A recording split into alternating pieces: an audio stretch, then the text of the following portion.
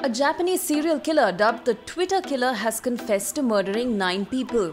29-year-old Takahiro Shiraishi would lure people with suicidal thoughts on social media and tell them that he can assist them in dying and maybe even die alongside them. His lawyers have argued that the charges against him should be leaner as all his victims had allegedly given their consent to be killed. However, Shiraishi is also accused of dismembering his victims, even rape, and he himself reportedly disagrees with his lawyers. Shiraishi's victims would be aged between 15 and 26, and they were found with bruises on the backs of their heads, which indicates they resisted. In an interview with a Japanese daily, he reportedly admitted he killed without consent.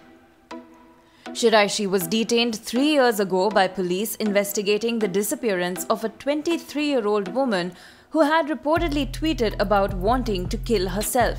Then, in 2017, investigators landed at Shiraishi's house, where they discovered 9 dismembered bodies with as many as 240 bone parts stashed in coolers and toolboxes that had been sprinkled with cat litter in order to hide them.